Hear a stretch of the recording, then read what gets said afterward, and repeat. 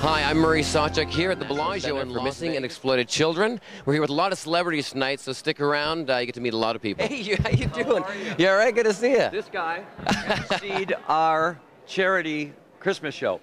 And everybody talks about how they loved you there. Oh, good. Well, they loved you too as well, Alice. What this evening, you know, tonight, the dinner and the golf, what exactly are we doing here? Tell the people exactly what this is tonight. Well, of course, like any charity, it's a money maker. Raising money. We want to make money. Well, thanks so much for coming by, having a chat with us. We'll see you on the golf course tomorrow, I think. Thanks again for Christmas, and we want to invite you again next year. Oh, I'd love to come. Thank you so much. We'll see you around, Alice. And Dash, thanks a lot. How can we help our children become safer? How can we, people, you know, at home, how can we do our individual part? How can we do that? Well, I think people have to open the lines of communication. They really have to understand that any child could be victimized. You're always evolving, I know that. So anything you'd like to share with us? Well, you know, this was a terrific week for America's Most Wanted because we caught a guy that was wanted for 4 murders, for the murder of a 6-year-old girl. Murray SawChuck and Mr. John Walsh for Canon and the National Center for Missing and Exploited Children. You guys ready to meet the guys? You ready to bring them out? Everybody please put your hands together for Mr. Big Hoss! Come on out, Corey!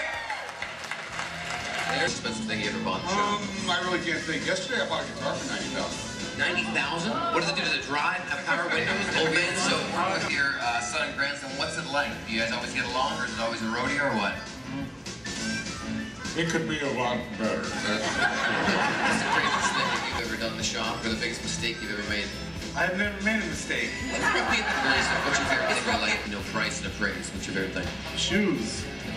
Yeah. How many pairs you got? Not that many. 200 maybe. 200. You're like a centipede. You're just perfect. All right, let's see it. Now, what's the biggest mistake you've ever made in the shop? Have you ever made some mistake where your dad's like, I can't believe my son just did that? All right, before they, I actually worked at the shop full time. My dad had a tire business that he made me work in the back of the pawn shop. And I guess the night guy got fired or called in sick too many times or whatever, and I got thrown right on the night window.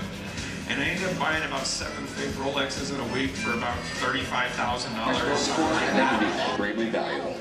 Charge to pickles, $285. And where'd you go?